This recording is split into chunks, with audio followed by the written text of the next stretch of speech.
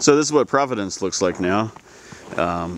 It snowed about 50 inches this winter. We got like 1.5 feet. A week later, about 1 foot. And then, I don't know, like 1 to 3 inches a few times. And then, I think like 10 inches.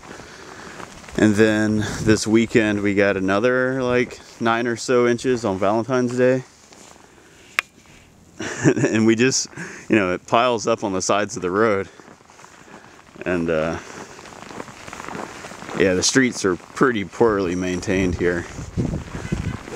But yeah, this is a historic winter. It's amazing. I haven't gotten tired of the snow yet.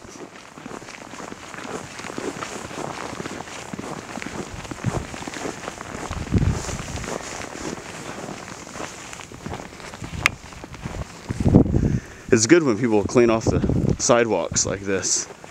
Then you actually have some place to walk, but a lot of the times you have to walk in the middle of the road. Well, not the middle of the road, but, you know, in the road.